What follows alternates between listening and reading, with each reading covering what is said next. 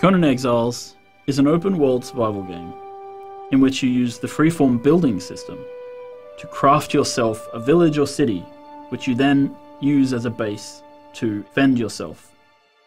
In order to dominate your enemies, you're going to need to create a safe location, a place that you can store weapons, supplies, a place which you decorate and you invite your friends to show off, a place where your clan can gather to discuss their war plans.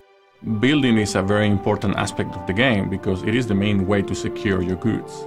Conan Exiles has a really nice freeform building system. Basically, we've tried to create a building system which is as flexible as possible. That means that it allows you to build buildings almost anywhere. One of the cool features that we have is that you can build a house on a mountainside if you want.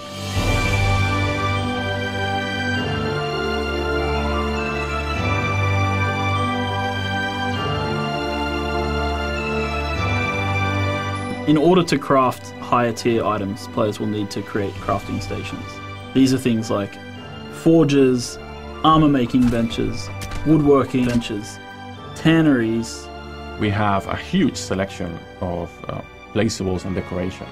You have tables and shelves and barrels and candles. You can craft gongs and horns, which you can use to signal the approach of your enemies or to let your friends know to open the gate. You can kill some of the hardest creatures in the game, chop off their head and have that mounted on the wall of your living room.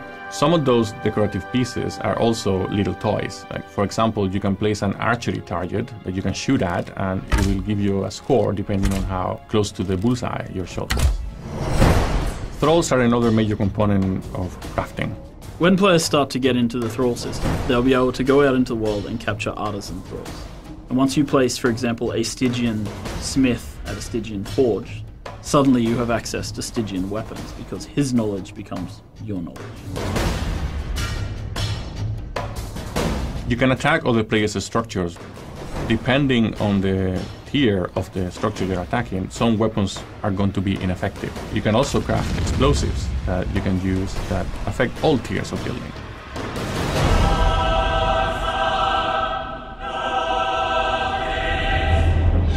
When you plan your base, you should also make sure you have enough space for an altar, and you need altars in order to unlock the religion path. The avatar is the ultimate expression of your religious fervor in the game. When facing enemies with the ability to summon avatars, it pays off to think on your base layout carefully. When one of them steps on your city wall, it's going to crumble.